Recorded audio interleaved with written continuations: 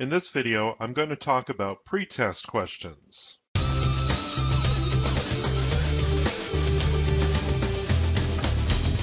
Okay, let's get started here. So, just to start off, for those that may have not had much experience with pretest questions before, pretest questions are used to check the knowledge of your learners before they actually begin the formal portion of an online course.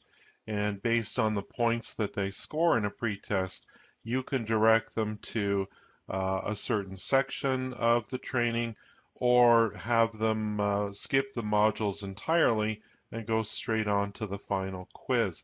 This way, of course, you can maximize the use of your learner's time by going through only the content that is relevant to them. So let's take a look at how you can set up a set of pretest questions for an online course. I've got my Canada quiz course here, and I've added 3 pretest questions to this particular online course. So the first one is, and it deals with Canadian politics and geography.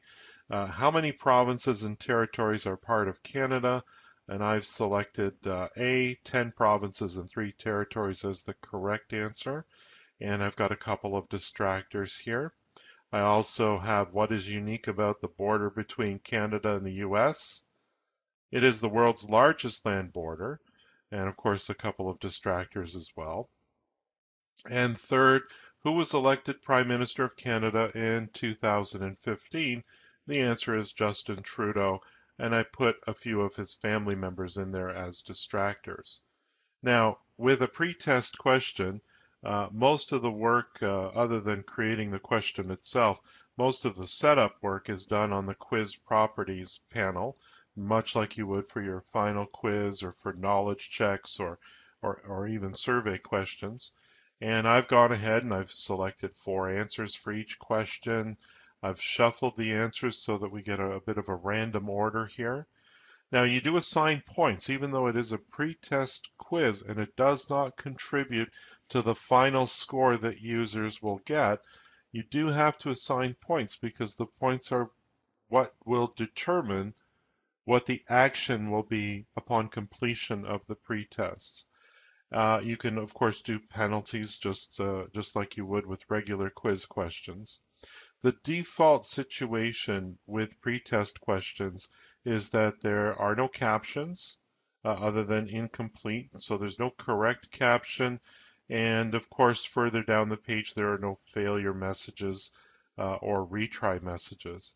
You also don't have any additional navigation controls, but like all quiz question slides, you can add what it is that you think you might need, a clear button, a back button, a skip button, and of course you could add a correct caption and retry message or failure messages.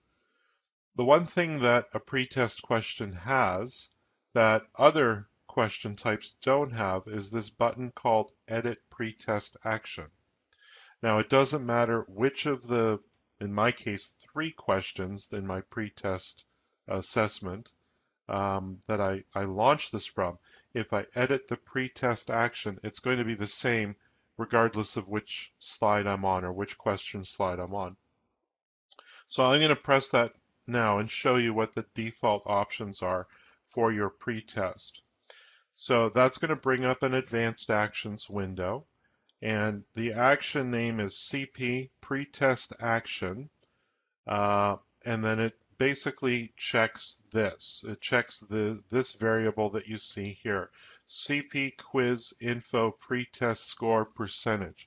Bit of a mouthful, but this is a system variable that captures the score achieved for any of the pretest questions that the user has visited.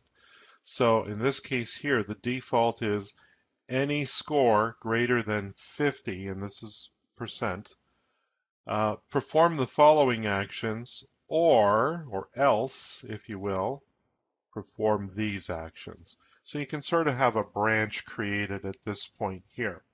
So for example, if I wanted to say, allow my users to skip all of the content of this particular course and jump right to the final quiz, I could do that quite easily. So let's set that up so you can see an example of how you could use this.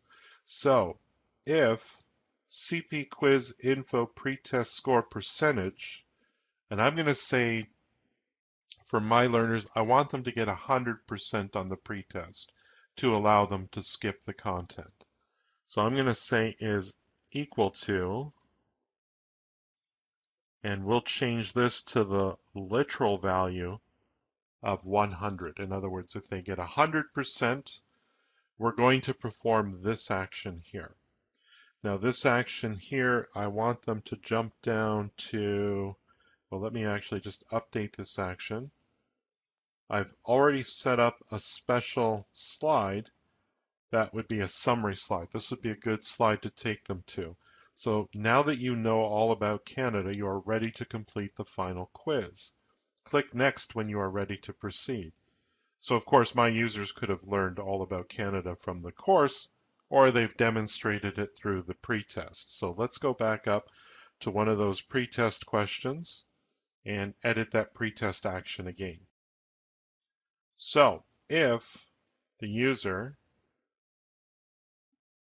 if they score CP quiz info pretest score percentage is equal to 100%, we're going to jump to slide 7, because that's where that summary slide is. Else, go to next slide. In other words, take the rest of the course. So let me update this action. Script update is successful. We'll hit close, and let's test this out. So I'm going to hit preview project. We'll see the whole project.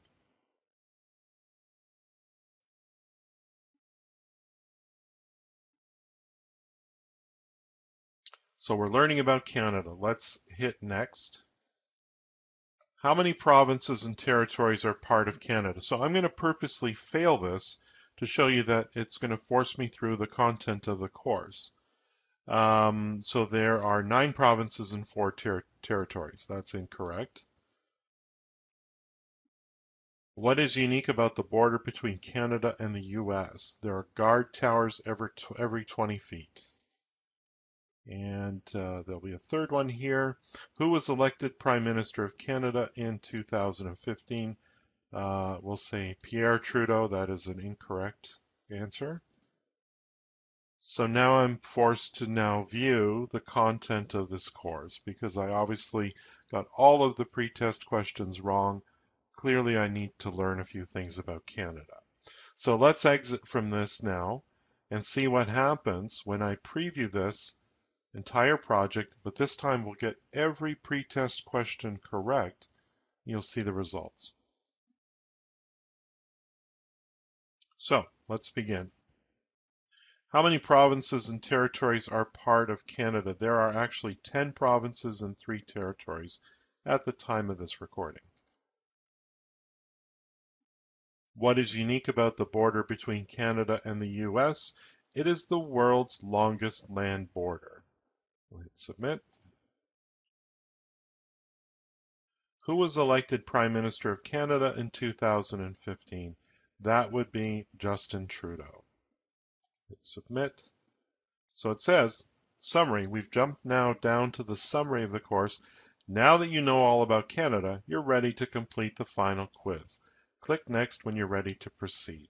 So at this point, I would hit next, and now I would get a different set of questions, and I will be scored on these. So let's complete these correctly, of course. Which of the following are official languages of Canada? In this case, English and French. Which city is the capital of Canada? It's Ottawa.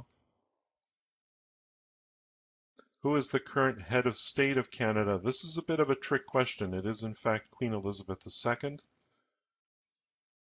So now I see that I scored 30 out of a maximum of 30. So on the quiz results slide, nothing I did on the pretest is affecting the score here. I was only scored for those last 3 questions at the final portion of the course. The pretest simply allowed me to skip the content and jump straight to the final quiz. Guys, if you like the videos that I'm producing for you, I encourage you to subscribe to my channel. And if you thought this video was helpful or useful, go ahead and give me a thumbs up.